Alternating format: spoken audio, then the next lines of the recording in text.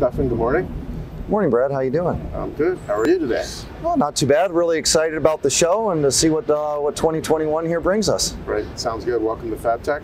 Thank you very much. So Simpac's booth design is quite different this year than previous years. You want to explain a little bit about the inspiration behind the design of the booth this year? Well, absolutely, Brad. One of the things that we did is we wanted to highlight one of the types of presses that we have that is actually going to be the cornerstone of our XR technology. So what you're seeing up here and across in the back is an actual image of a press.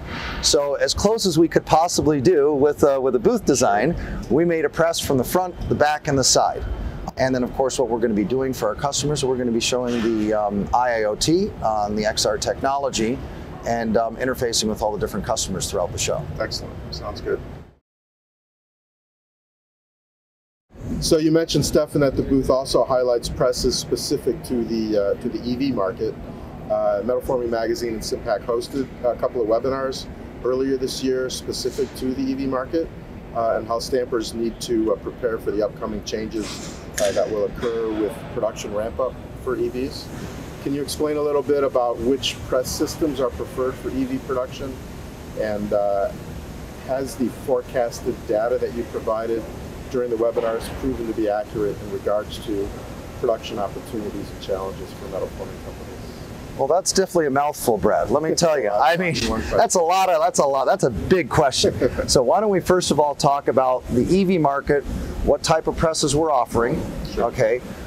First of all, as you see here, we have the CX series press, which we tried to mimic here in our booth. Right. We also have the MC2 series press, okay, which is a slightly bigger but a monoblock frame press that is also for the EV industry. Both of these press systems are for small to medium parts. So when you look at a battery tray, so a big battery tray, that's for larger parts. But inside that battery tray, I have the little small cylinders and the containers for all the battery for the battery components themselves. All of those would be made off the MC2 or the CX series press. Now the bigger battery trays, those would be made off of the DTE or the DTL series presses. You can also obviously use the servo presses for that. Now, you asked a little bit about what we see in the market and how we see things moving forward. Well, that's actually a very interesting question because Jamie Bartholomew, my inside sales and marketing manager, and myself, we have hosted 2 EV webinars so far. We did that all during the pandemic. That was discussing how we saw the EV market increasing over the next 5, 10, 15, even 20 years. And at the time that we put this presentation together, and with all the current data that we had at the time, we saw some pretty massive growth. And to be quite honest, deep down inside, I thought, maybe that's a little bit aggressive. But when I'm looking at companies such as Volkswagen and General Motors, just to name 2, that have now all of a sudden stated that between 2030 and 2035, they're going to have their entire portfolio go over to EV vehicles. When I start seeing that, I almost think that the actual curve that we were showing for EV production, okay, whether for stampers or for actual volumes for cars, is maybe a little bit on the conservative side. Now, of course, the one thing that we also have to take into context is not just the fact that the companies want to build EV vehicles. It's really easy to build it, but you still have to be able to charge it. So infrastructure also has to be increased. Okay, that's a complete different ball of wax there. But those are things that, those are good discussion points for governments and industry to have. Metal Forming Magazine recently hosted a webinar with Simpac on the extended reality or XR tool and how it's really going to change metal forming business practices in the future. So you want to give us a demo of how the XR tool actually works? Well, absolutely. So if we take a look at the tool itself, we wanted to do something that was as user-friendly as possible. So we did something that was based on either an iPad or on a cell phone. What you would then do is when you touch the pad itself, you can explode out the press. For instance, what we got for an example, which we're going to be showing, is the CX press. What this helps us do is it helps us for more remote buy-offs, remote service, and also as a sales tool to show the customer all the different driving parts of the XR technology together with the press. When you're able to then touch a specific part, that part number will, once you touch that part, the number and the identification of that part will come up. We will then be able to, in our next phase, be able to help purchasing either order that part or review to see if that part is needed. Our technical manager, Mitchell, right here is just showing you a couple little functions that we have on the press. Okay, this basically shows the different controllers. This shows some of the functions that we did. This isn't the end version. This is just phase one that we were able to bring out for the people here at FABTECH. But what it does is it shows all the different interactiveness that we can do. Obviously, this will be in multiple languages. It'll be obviously set up in Korean, English, and of course, if it's down in Mexico, in Spanish. Or we can have it in French or Italian, depending on the company. Can metal formers use the XR tool on existing and maybe older presses in addition to the newer press systems coming from? Okay, well, what we're showing here with the XR technology is definitely for all of the new presses, whether it be the CX or the MC2 or the DTE or the DTL series presses, or even our servo press designs. All of the new presses being sold will have the option of that XR technology. As you're aware, we had a little bit of a crazy year last year. And of course, we had a whole bunch of different presses that we had to buy off out of Korea.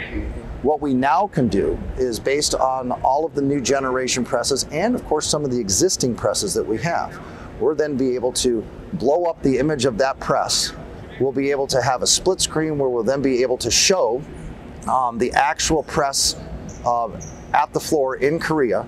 And so a person can have a virtual walkthrough. So that means in the future, we don't need to have 4, 5, or 6 people go to Korea. What we're trying to do is we're looking at health and safety.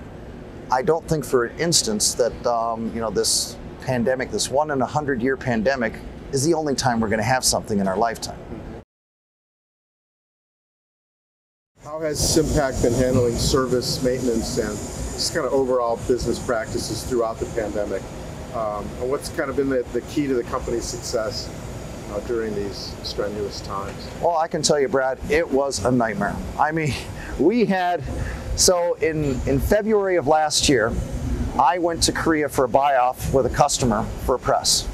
And literally during the time we were there in Korea, the COVID rates went from 2 to 3 a day to all of a sudden 1,000 a day.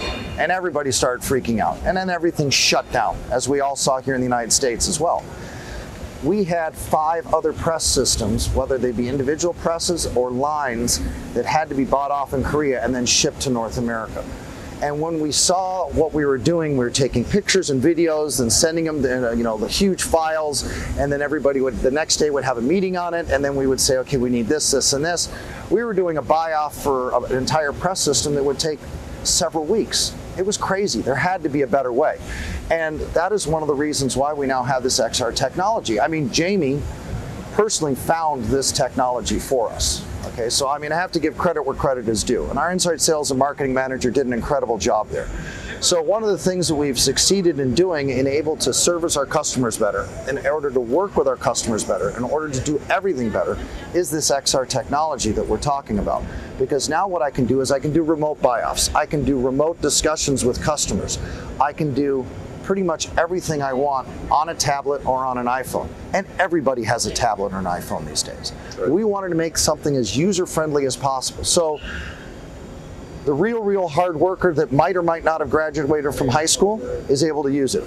The engineer that has got 12 years worth of engineering experience in school and also in multiple companies is going to be super excited with it, because it's going to be as simple or as complicated as they want it to be. And so that's one of the things that we've been doing working forward, and that's why we're highlighting the XR technology here today. Very good. Very good. Thank you, Stefan. Thanks for joining us today. Hey, well, thank you very much, Brad. It's an absolute pleasure. Really looking forward to FABTECH and seeing how the show works out for everybody today. Excellent. Have a good show. Thanks a lot.